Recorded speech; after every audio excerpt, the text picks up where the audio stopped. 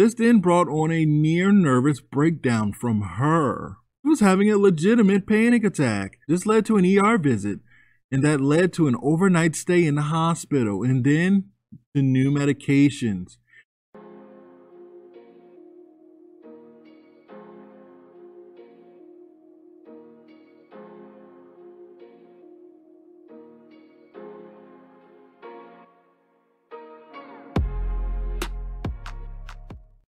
What's going on, everybody? Hope everybody's feeling good. Hope everybody's doing well. We are back with so yesterday we did the story.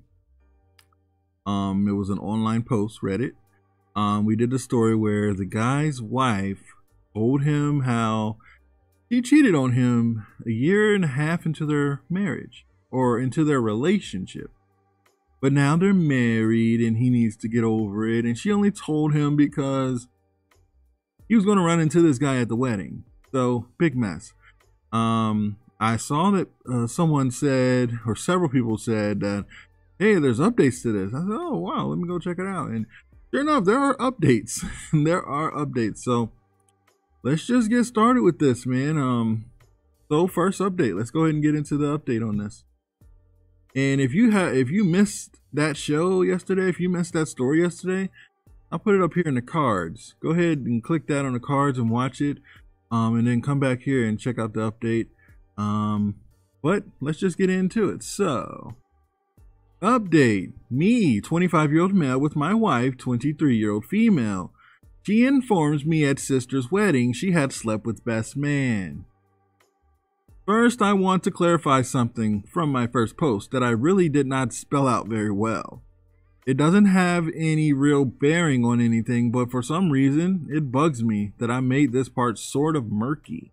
The maid of honor, not my wife, was married to the groomsman, who my wife walked down the aisle with.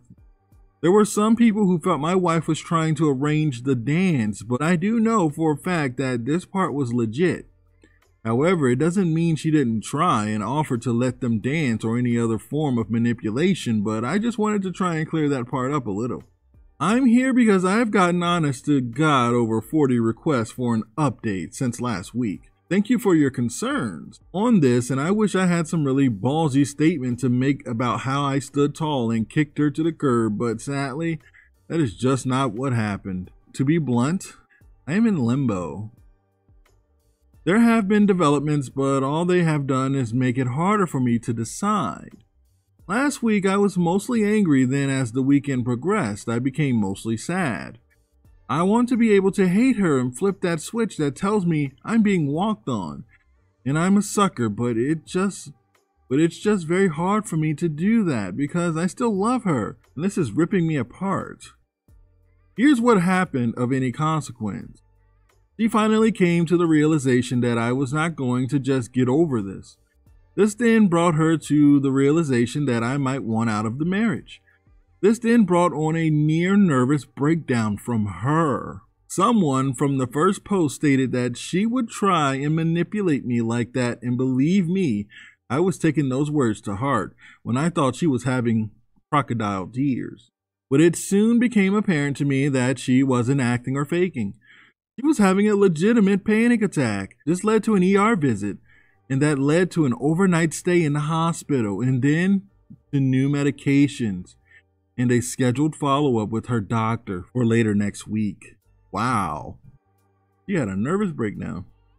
This brought her family into it, and that in turn led to long conversations all the way around. When we got home, with her family in tow, I was asking what she wanted to do since there was a house full of people, and she said she wanted to be with her mom for a while. That was fine with me, as I had no desire to hang around all day with her dad or sister, so I said I was going to go finish up something at work and would be home later. 2 hours later, I get there, I get a text from her begging me to please come home and that she really needs me so we can talk. So I finish up what I was doing and I head home.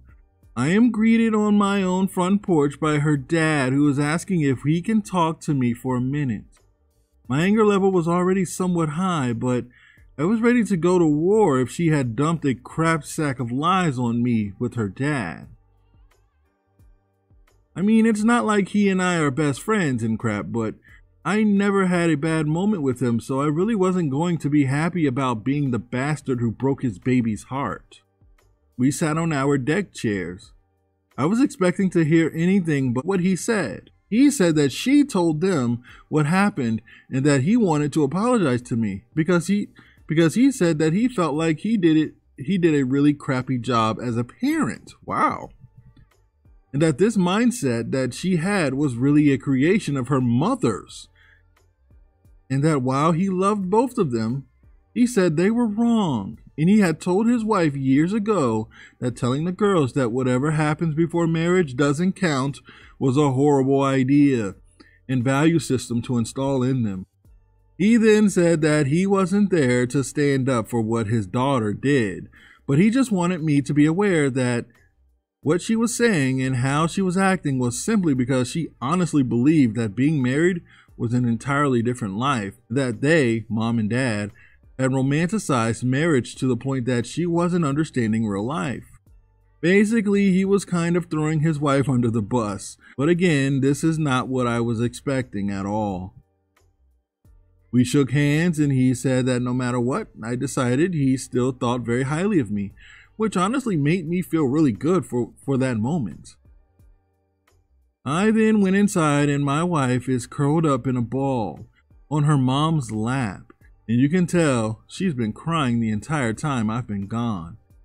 Mom gets up and comes and hugs me and tells me that she's sorry and that she loves me and is praying that we can work it out. My wife is laid on the couch at this point. Her mom and dad leave and she sits there looking at me crying. Okay, this is where I'm going to piss off everybody and just tell you that I couldn't take it. I went to her and we hugged for a long time, with her telling me over and over how sorry she was. Hey, I know it was the weak thing to do, but again, I have to say in my defense that just before this incident occurred, I loved her with all my heart and would have done anything to not see her in pain. Whatever she had done, I still didn't want to see her like that. Look, it's very possible that she was putting on an Oscar-worthy acting job, but I don't honestly think so. She really seemed broken at that point in time. After a while, when she calmed down, I was asking her what she wanted me to come home and talk to her about, and she said she wanted to get everything out in the open, so I didn't feel like I was being lied to or manipulated. So she wanted me to ask her questions, and I wish I had written down a list, but I came up with a few off the top of my head. She was brutally honest with me, and some of the questions I was asking I probably shouldn't have, because now the mental image is just stuck in there, but honestly, it was there anyway. I just now have confirmation. First, I was asking for dates or at the very least approximate dates. I didn't tell her about the engagement concern I had because I didn't want her to change stories. And she remembered exactly when they occurred. Fortunately, this happened a little earlier in our relationship than she told me initially, so we were not engaged when this happened. Maybe, I don't know. I can't tell you what a relief that was because I became physically ill when I thought about that when someone said that in my last post. Second, I was asking how many times. She went overboard with this because instead of just telling me how many different dates, she decided to tell me how many times there was penetration. Then came the hard part. Why did she do it? Okay, again, I'm not the most manly of men, and I'm ashamed to admit this, but I couldn't get this out without starting to cry. I was asking why wasn't I good enough? Why him? Why did she not just leave me? It was her turn to hold me because at this point, everything came rushing at me. Her telling me having to watch them laugh with each other, her now telling me how many times they did it and where they did it. But after I composed myself, I simply told her that the betrayal was horrible. But honestly, her response to me when I found out was just as bad, if not worse. She agreed with me and she apologized for calling me immature. She said that she honestly believed that it wouldn't matter to me now because we were married. When she said that, this made my blood boil. I started to say something about it, but she jumped in and said that after talking with her parents, She now sees that this was very wrong of her and that cheating is cheating, but she still feels like that our happiness that we have shared since being married should count for something. I then replied that I kind of felt like happiness was built on a lie. This led to another breakdown on her part and almost another ER visit. But between Ativan and having her breath into a paper sack, we got her calmed down. I let her sleep for the rest of the night. But Sunday we were talking again. By this time I wasn't as sympathetic as I had been. When we got home from the ER, I told her that I thought her introducing him to me was crappy. Me having to watch her dance with him was extra crappy. Which then I demanded to know why did she think I would find out and how many of the effing people at the wedding knew besides me. I asked how often she sees this guy and she said that the wedding is the first time she has seen him in 3 years. Then I lost my crap and I was asking her if she effed him during any of that time led up to the wedding. She got all pissy about it, acting like she wouldn't eff anyone because she was married. And I just lost my crap. Yeah, she's lying. She finally was asking me what she could do to help me get past all of this, which may not sound like much, but it was the first time she offered to help me. So it was at least a nice gesture. I told her I wasn't sure what she could do or if there was anything either of us could do, and that I may never get over this. She said that she wanted to help because she didn't want to see me in pain, and that over the years, she was hoping I'll be able to judge her based on who she is now. She would do anything I wanted to work this out. Also wanted to be sure that I knew that she has been 100% faithful since we've been married and would never, ever cheat on her vows. I then was asking for a moratorium from further talks till at least Wednesday. I have 2 projects I have to get done, and honestly I'm just exhausted and know I have no effing clue what I want to do. I shift between periods of red hot anger where I want to kick her out, and then periods of deep emotional turmoil where I want to just forget this and move forward with her. Yes, I know this is not what anyone wanted to hear, and no, I'm not proud to type it, but it is what it is at the moment. Wow, let me give my thoughts.